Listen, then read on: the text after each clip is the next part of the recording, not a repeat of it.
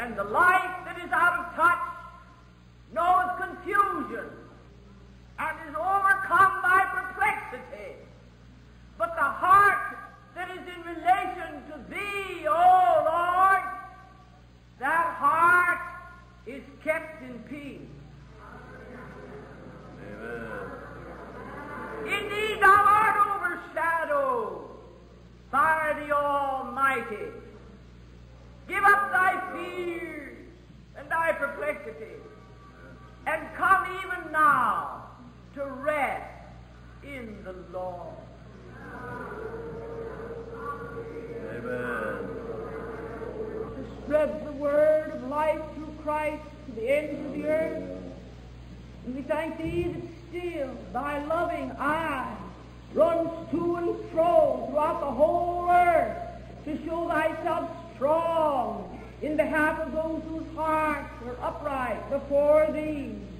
And we think, Lord, with our human limitations, of the many that are in the dark places of the earth, where the living conditions are hard and where they're up against hard opposition of the enemy. But Lord, this morning thine eyes upon every little mission bungalow, upon every man and woman who's giving the gospel. We pray for them. We pray for the dear nationals in every country, and ask that the Spirit of the Lord may move mightily upon them as the doors are closing to the white missionaries. We pray that thy Spirit shall mightily endue the national workers with power from on high, and keep us here just flowing into the stream with Thee. We thank Thee that while there are troubles, the waters of the earth are troubled, and the mountains shake with the swelling thereof, we thank Thee there is a river from God that maketh glad the city of God, the holy place of the tabernacles of the Most High. Lord, keep us in that stream. Keep us in the flow of the Spirit. May everything we have in our lives be brought in, the giving of our means to carry on, that this stream may flow into many lives. Thank Thee, thank Thee, thank Thee for the flow of the Lord's River and all the streams of blessing. Bless everyone who gives. Make this a gift unto the Lord for the carrying on of the message of Jesus. We ask for His glory and in His wonderful, triumphant name. Amen. I want Jesus to be glorified, don't you? Hallelujah. Hallelujah. Yes, Jesus. Oh, Emmanuel, abide with us. Abide with us. Come into us in an ever-deepening presence and in an ever-deepening work in our hearts and lives. We thank You for every little touch, every little breath of heaven, so sweet and so clean and so pure and so out of this world. We love Your presence. We love Thy kingly steps and stately moving in our midst. Oh, just wash our hearts and thoughts and every part of us now as we turn to the sacred pages of Thy Word, where we eat and drink together in Thy precious name. Meet us in Thy Word and around this sacred communion table. For Jesus' sake we pray. Everybody said, Amen.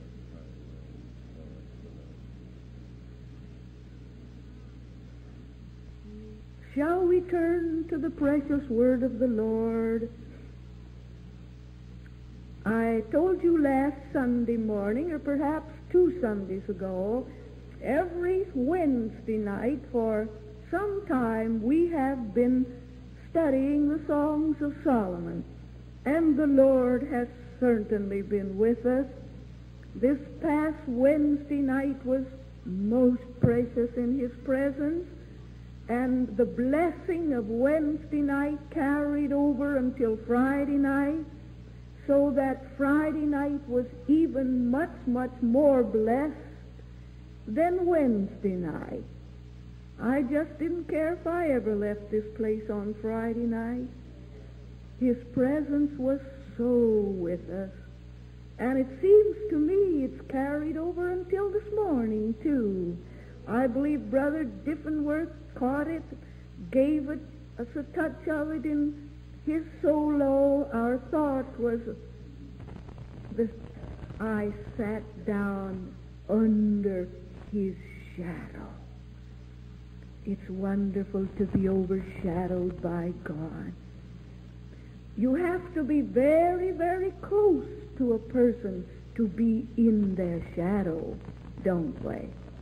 And He'd like us to abide just so close with Him with great delight, and His fruit was sweet to my taste. But a previous portion we saved to share with you this morning.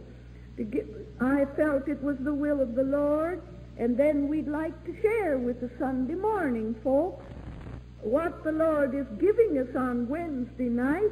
Maybe you would like to come and join with us, because the Wednesday night crowd has been constantly growing, and God is with us.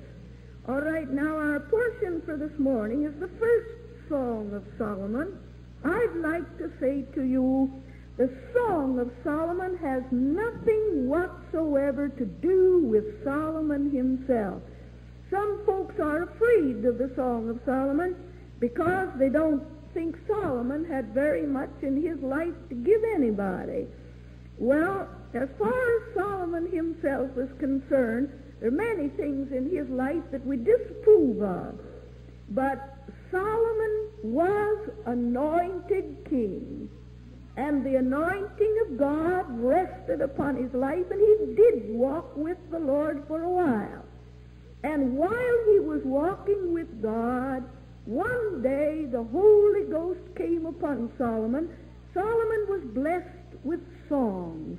He wrote over 1,000 songs, or rather the Spirit through him sang over 1,000 songs. And this portion of his songs is all that we have recorded. But evidently, this is the portion when it was purely of God, what came through the man. So Solomon has no more to do with the songs of Solomon than David had to do with singing his psalms. The Spirit of the Lord came on him, and it's the Spirit of the Lord through David that sang those songs. Solomon had any more to do with it than Isaiah had when the Spirit of the Lord prophesied through Isaiah, the 53rd of Isaiah.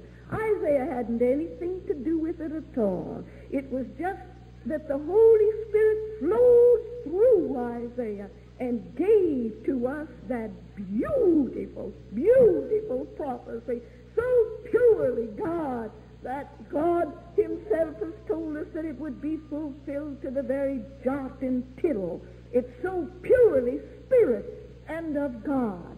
And so has the Songs of Solomon been given to us, not from Solomon, but while Solomon was in the Spirit, the precious Holy Ghost flowed through that man. He hadn't anything to do with it at all. Purely a song of the Spirit, something purely of God, has to be given to us as something inspired, so purely inspired by the Spirit that it could be given to us as the holy Word of God, and not a word that Solomon himself had to give. So that's the first time I've even mentioned Solomon for a long time, only to explain that Solomon has nothing to do with the Song of Solomon. It has nothing whatsoever to do with Solomon's life. It has nothing whatsoever. There isn't one word of it that has anything to do with Solomon's wives. The whole song is a spiritual thing concerning the heavenly bride and the bridegroom. It's all of him. The whole thing is the most spiritual bit of truth in the Scriptures and can only be interpreted by the same Spirit that gave it. All right, then let us come to the King and sit down with him in the first Song of Solomon, the 12th and the 13th verses. While the king sitteth at his table, my spikenard sendeth forth the smell thereof. A bundle of myrrh is my well-beloved unto me. A bundle of myrrh. Now, it's the spices. It's the spices that I want to speak to you about this morning.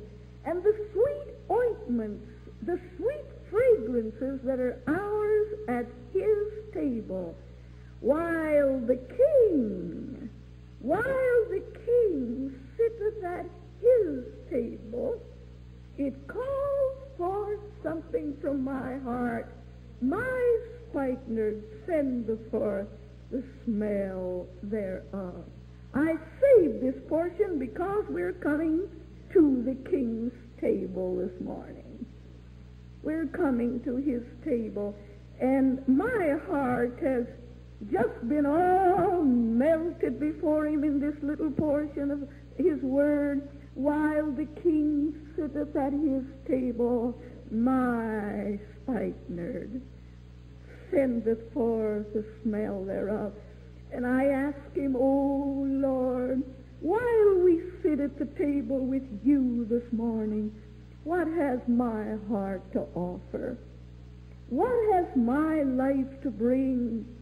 What can you call forth from me this morning? Listen, beloved, when we come and sit at the table with our King this morning, I wish you'd take a good look at him. I wish we would stop and take the shoes off our feet and just take time to think at whose table we're sitting. It's his table, and then with whom we're feasting. For the most part, he keeps himself hidden from us. It's very, very rarely that he ever pulls back his robe and lets us see this one with whom we're sitting has nail wounds in his hand. And you're across the table from him. What has my hands to offer one who has nail wounds in his hands? As I come to the table this morning, I receive from his nail-wounded hand the emblem of the flesh that was rent for me. I receive from his hand his life that flowed from his wounds for me. We're sitting at the table with one whose brow is marred.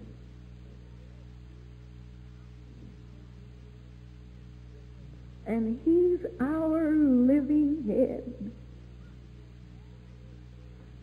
Our living head. All the life any of us have this morning came down from him. Any life that any of us have this morning is flowing into us now from the living head. Life from the living head.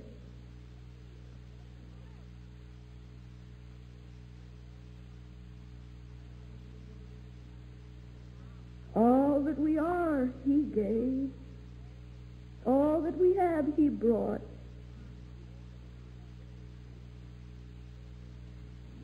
We can't see that he has a broken heart, but he has. And if we're caught up in the Spirit with him, this one with whom we sit down has a broken heart. So my heart is asking, what have I this morning to bring to one with a broken heart? One with nail wounds in his hand, and he invites me to come to his table.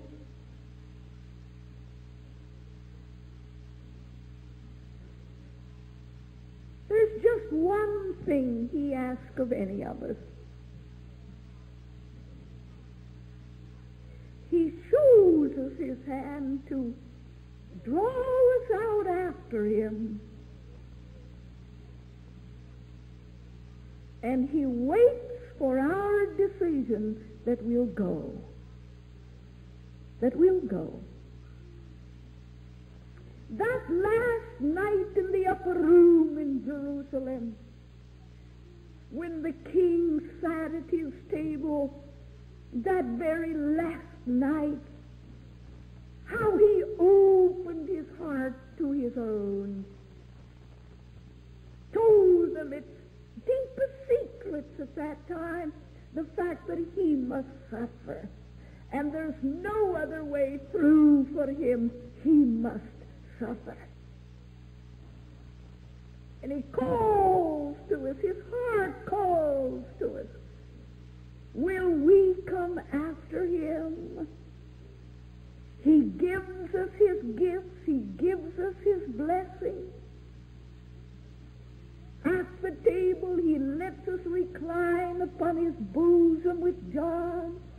We can feel his breath upon our face. We can look into those wonderful eyes. We can feel the warmth of his nature. I believe John even felt the pulse of his very heart. It's our privilege to get so close to him. What can I bring him? What can I bring to such a one? I can give him that he longs for more than anything else. He has come up to the city for one thing only, and he knows it. He's on his way to a cross. He must suffer. His life must be given. It must be poured out. And as he sits there at the table, he waits for you and for me to make our decision that we will go to Calvary with him. We'll go all the way with him. We love his gifts, and we accept his gifts. We love his blessings. We appreciate all that he does for us. And oh, it's wonderful to be blessed and to be gifted and to be endued and to be loved. But will we make our decision? Every communion service to me is a time of decision. It is, and it's a time to consecrate beyond any consecration we've ever made. We've come thus far. We've come safely through thus far. And the King is asking us, will we another month? Another month? It's the first Sunday. We're beginning again. Will we another month? Lay down our lives and give up ourselves to be poured out for him. That's what he wants. To be poured out for him. To really, when I say poured out, I really mean poured out. Because nothing else can be accepted in his presence. He cannot accept our natural goodness. He cannot accept all of those things that we bring to society and the unregenerate heart and life, and it's accepted as sweet and loving and kind and beautiful because it's the goodness, it's the beauty of the natural, good, refined man. But that isn't the thing that he wants here. That isn't what he could offer to the Father. Sweet, lovely, good flesh, God cannot accept. He doesn't thank us for the gift of our goodness and our sweetness and our loveliness in the natural. That which satisfies and pleases his heart is the life laid down and the life poured out.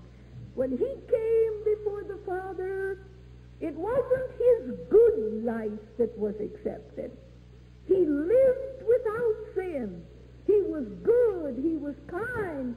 He was pure.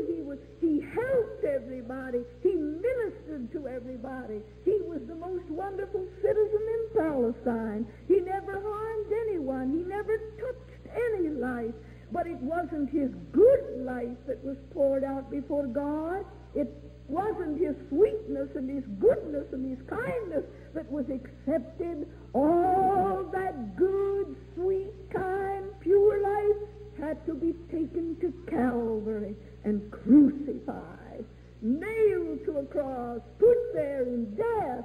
His life had to be poured out and offered back to God. And as we sit at his table, no matter what is in our life of goodness, how good we are by nature, how perfect we are by nature, that God doesn't accept that. The Lord says, I just want you to do one thing. Bring me yourself. Bring me your life. Bring me your spirit, soul, and body. Bring me your natural self, your human spirit. Bring me your flesh. Bring me all that you are. There's one thing I want to do with it, and that's to take it through the processes of pouring out and giving up and yielding all in death and to death, that I can change you and transform you so that all will be of grace. All will be of God. All will be of the fruit of the Spirit in our life. And we'll not be offering the Lord our natural goodness, but that which is of the fruit of the Spirit because of the work of grace in our hearts and lives. He wants that. Nothing can be accepted in the presence of God but what is of God. God can only receive God. God can only find joy in God. God only takes pleasure in God. God only delights in God. God is only pleased with God. Not one single thing that any of us are or have or can bring or can offer of ourselves. No matter what I am by disposition in the natural, I can't offer that to God. No matter what you are in your horrible, terrible disposition, God is no more pleased with one sweet, good, kind, loving disposition in the natural than he is pleased with that mean, hateful disposition. Both likewise have to be brought to the cross. Both have to go down in death. Both have to be quickened by his Spirit and brought forth by his grace and be a product of the Spirit of life and the work of grace in our hearts and lives. All that is ever accepted by God has its origin in that incorruptible seed that he plants in our hearts and lives, that is very God himself. So as I sit down at the table with him, all that I ever can bring to God is what divine grace has wrought out in my life and in your heart and in your life. Nothing in my hands I bring. How the Lord talked to me about that. I was the nothing. It isn't I'm coming empty-handed. I'm the nothing. I bring this nothing. Nothing in my hands I bring. Simply to thy cross I cling. Hallelujah. And while he sits there, and the sweet beauties and the sweet fragrances pours out from his heart and his light to us, and we see who he is. You cannot be in the presence of God and our light not affected by it. You can. His presence subdues us. His presence conquers. His presence quiets. And that's what he wants to do in us, that he can sit in us, the reigning one. He can sit in our hearts, conquering. He can sit in our life, ruling. He can sit in us, overshadowing, but blessing all with his wonderful presence. Praise the Lord. And then my spikenard will flow out and flow back to him. What is my spikenard? Any perfumes that he can bring forth? Any alabaster box? Costly? Costly? You remember when he sat at that meal in Bethany and Mary brought her alabaster box? Costly ointment, precious spikenard, precious and costly. The most precious thing, the most costly thing she had, I suppose.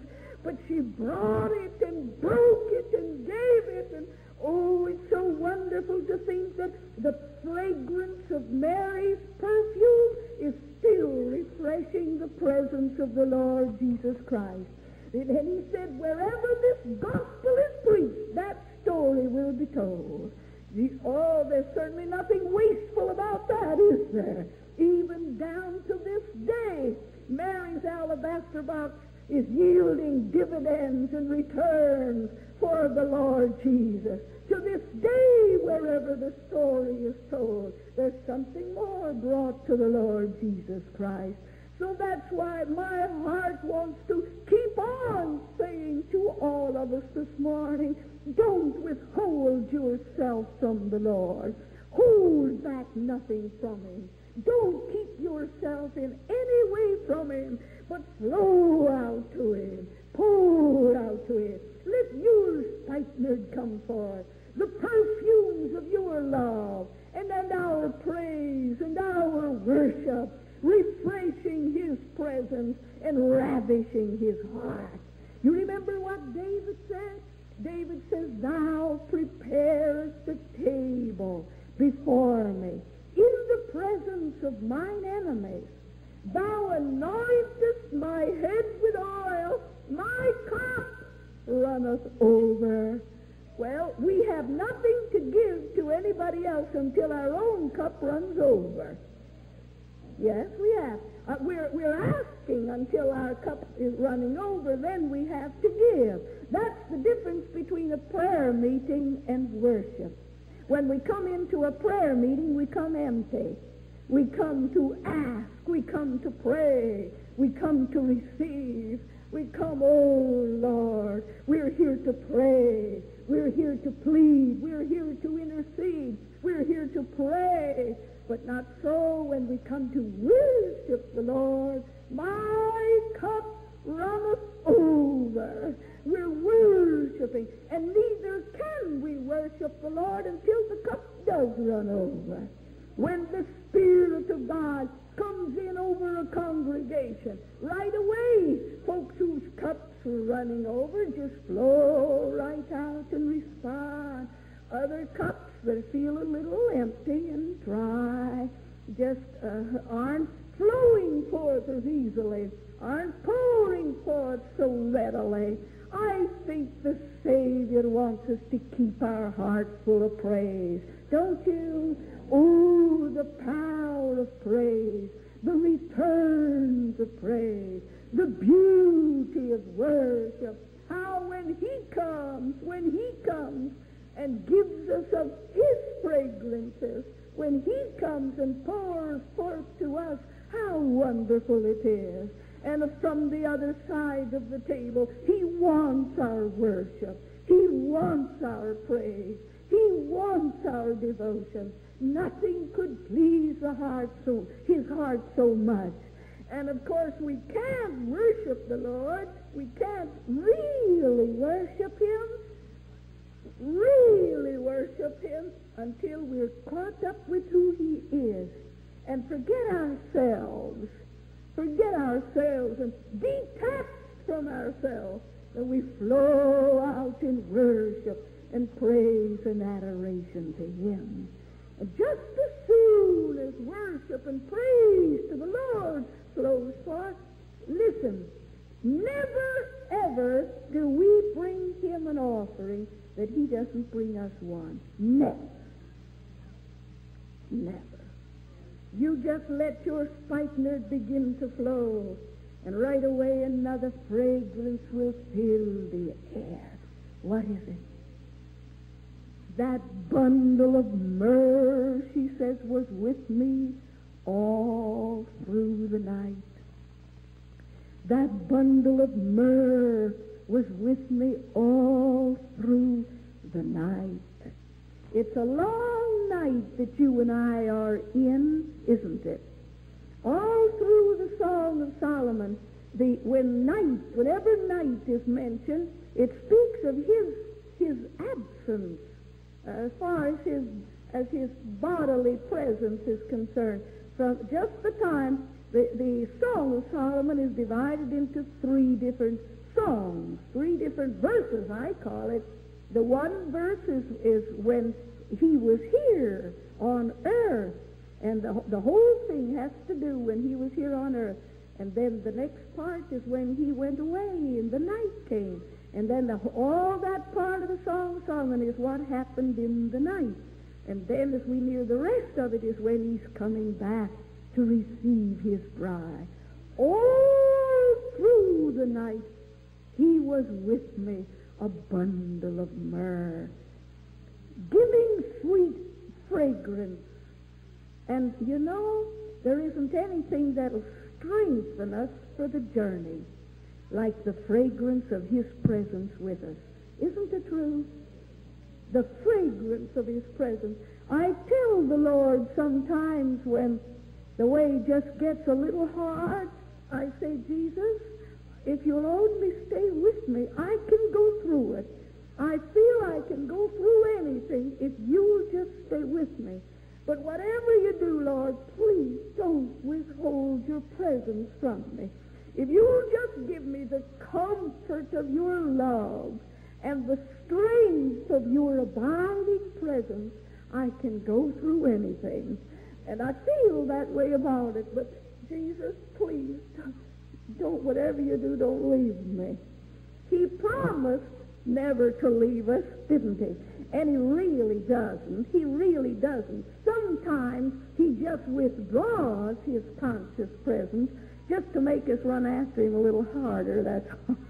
That's all. And when he draws his presence, he tells us where he is. He's just hid behind the lattice for a little while, but he's peeking through at us, and he's mindful of us. He's just as much with us as he was before, but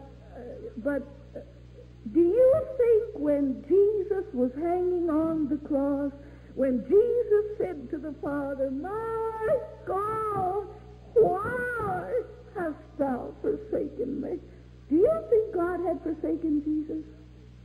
Why, never, ever did Jesus mean more to the Father than he did right then and there in that hour. Never was the Father closer to him, but the Father had to withdraw his conscious presence while Jesus was becoming sin for you and for me, because God is too holy to look upon sin, and he couldn't look on his only begotten Son while he was becoming sin for us, and he had to withdraw his conscious presence, but God was right there and watched over him that he was able to go through that thing in the will of God, and how perfectly he satisfied his heart. All beloved, no matter how dark the night or how bitter the hours that you were passing through, it could never be harder or darker or more bitter than that little bundle of myrrh that's promised to be with us all through the night. That's why it meant so much in the Orient when a lover gave to his beloved a little bundle of myrrh. Before he went on a trip or before he went on a journey, all the time that he was away, all during his absence, she carried that little bundle of myrrh with her. Wherever she went, day or night, she was never separated from her little bundle of myrrh. It was a token of his love to her. It was a token that he was suffering too while he was absent from her, while he was apart from her. But it was a token to her that he would come back, he would be with her all through the night, and then would return again. And still to this day in the Orient, when one wants to make known his love to another, and if she's slow to receive his advances, he'll put myrrh on the door of her home, thus showing, to prove to her that with all of his heart, he means his love toward her, and he's suffering to be apart from her. And that's why I'd like to say a little thing here that I know we have criticized, I think unduly, some of our friends for little things that they carry with them, little tokens that they might carry and so on. But I have spent quite a bit of time in studying the origin of certain emblems that are used in the Scripture, and for some time I had been studying the cross and the emblems of the cross and the meanings of the different crosses and why they were used at particular times. And I discovered that the first crucifixes that were worn and that were carried by the first mystics and devoted saints were just that they carried it in their bosom, or they carried it in their hand, or put it someplace where every once in a while they would be pricked by the edges of the cross, and thus reminded of his love, reminded of the suffering of this wonderful Savior, reminded of the myrrh and the bitterness that he endured for us. And those old early mystics and saints and martyrs who suffered so much, when they felt the prick of the crucifix, they said, oh, he suffered for me. I can go through this thing with him. And they'd carry a crucifix into the arena and into the Colosseum when they were going in to face the lions. And as they felt in their hands the prick of the cross, the prick of the cross, he suffered for me.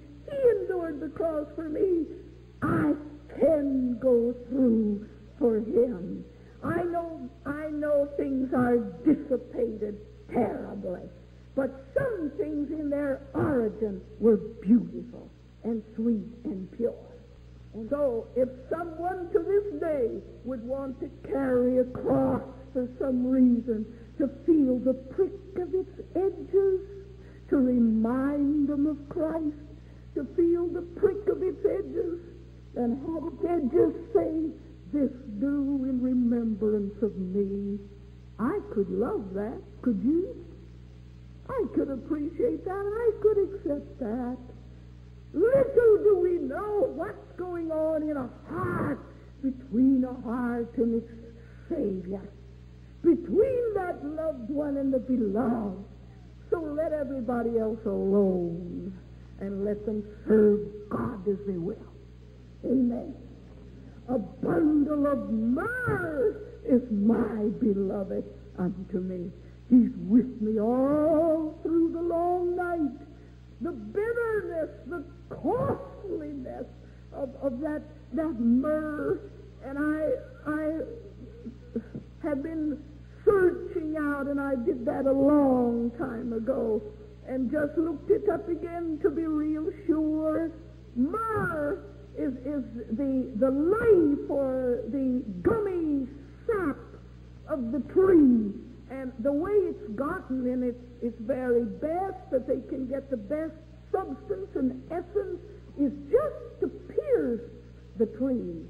And when the tree is pierced, then this substance oozes out of the tree, one drop at a time, just like a drop of blood or a tear, just one drop at a time, and it's gathered. That's why it's so costly, and it's very bitter, but costly.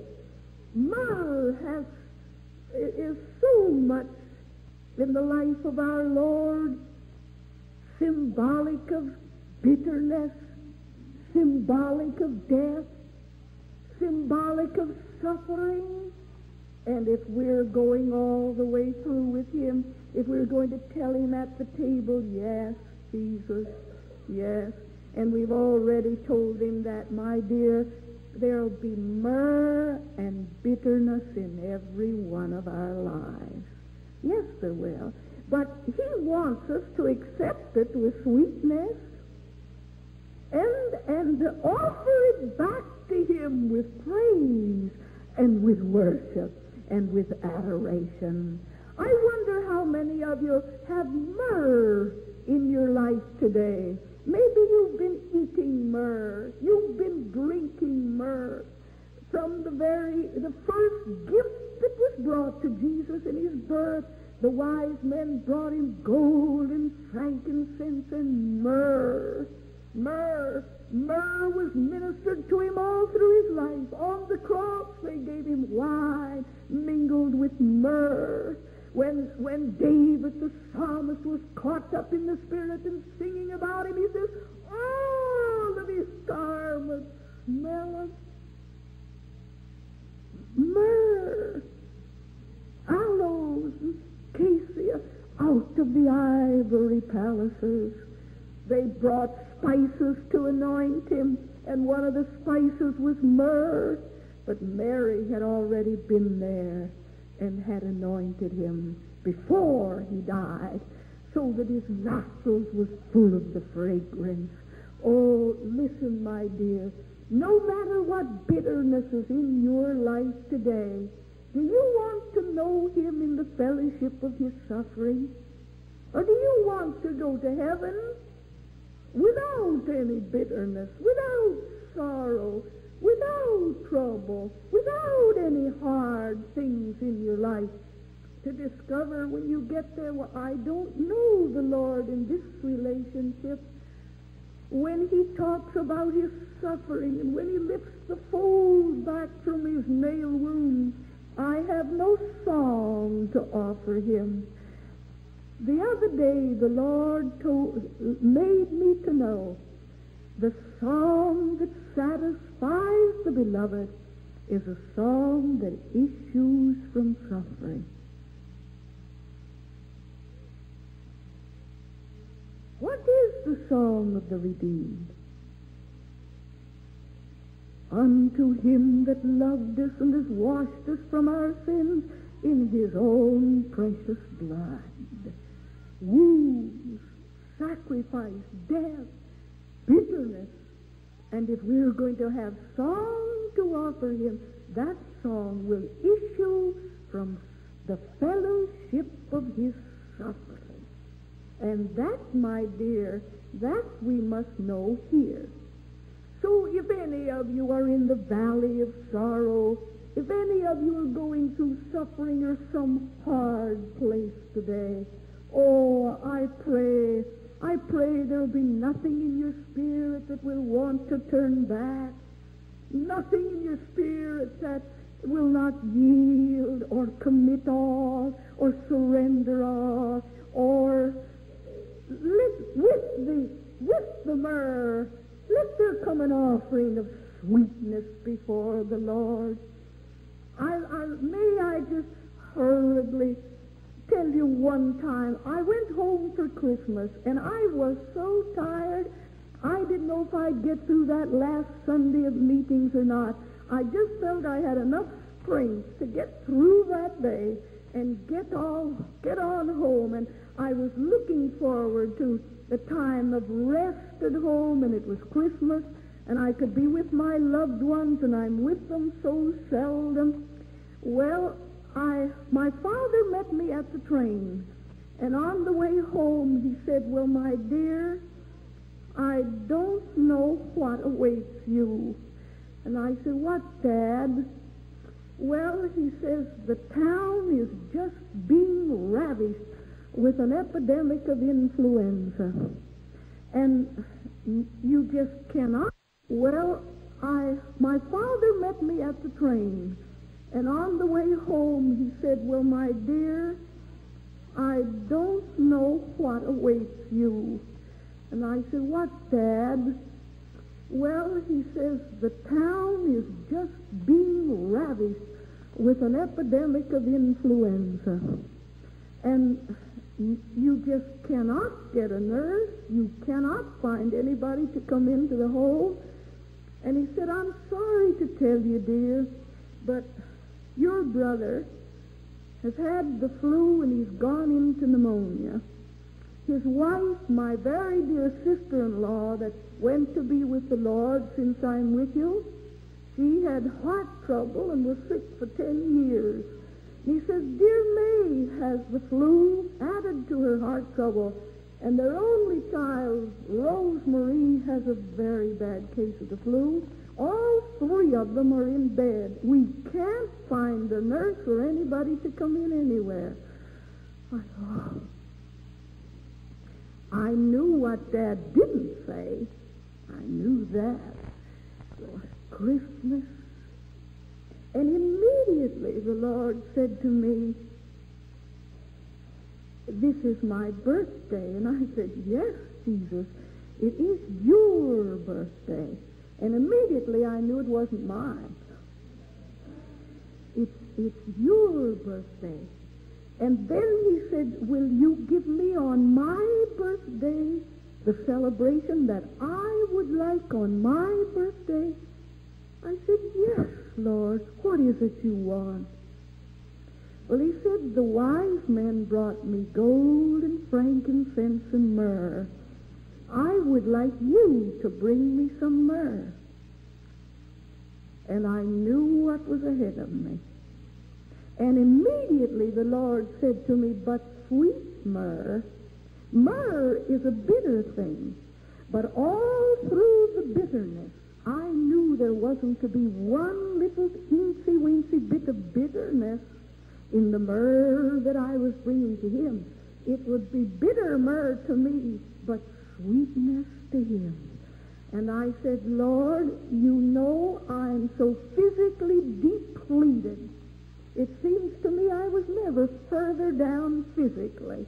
And right away I was reminded, when God took Jesus to the cross, never was he more physically unfit for such an hour. He had been through Gethsemane. He had sweat drops of blood.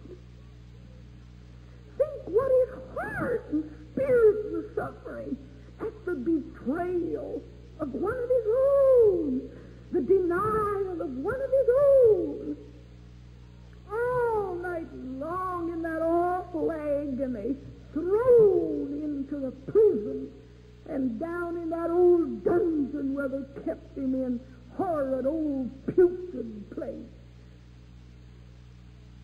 Never was he so physically exhausted and unfit for that terrific thing. But God, come on, this is my will. And I want to tell you something else. He was the most beloved of the Father. Sometimes when people are going through bitter things and hard things and trials, some old gossip, excuse me, I don't really mean it that way, but they'll say, wonder what's in their life. Wonder what's covered up. Wonder why the Lord has to deal with them like this. What's in there? Wonder why it's all. Some, it's just God's judgment. something just we don't know anything about it, but God knows what it is. Ah, the most beloved of the Father, the only begotten Son, the beloved of the Father, suffered more, suffered most, suffered more than you and I'll ever be called on to suffer. Remember what it says about Lazarus? He whom thou lovest is sick. Not he whom you hate, not he whom you want to judge, but he whom thou lovest is sick. Hallelujah. Say praise the Lord, will you? Sure, praise the Lord. Bitterness, yes, it's a bitter thing. But through your tears, we can offer him sweetness. We can offer him sweetness. Hallelujah. The Lord took me into that thing. I was home long enough to change my clothes and get into a washable dress, and was taken over to the home of my brother, and for 3 days and 3 nights I did not have that dress on. But the strength that he poured in, the strength that he gave, the life that he gave, oh, how he can minister, how he can help, how he can take us through. Praise the Lord. Praise the Lord. Praise the Lord. Praise the Lord. He's worthy to be praised. He's worthy to be praised. And then it just all depends, you know, on how we interpret the things the Lord permits in our lives, how we interpret it. There was dear old Job who says, though he slay me, yet I'll trust him. And I love the way Job says this: when the devil has tried me, I'll come forth as gold. Could you imagine such a thing? What does it say? Say it. When he hath tried me. He hath tried me. Folks would try to tell you that God doesn't permit trial. God doesn't allow trial. God doesn't permit tests. God doesn't allow tests. He certainly does. It's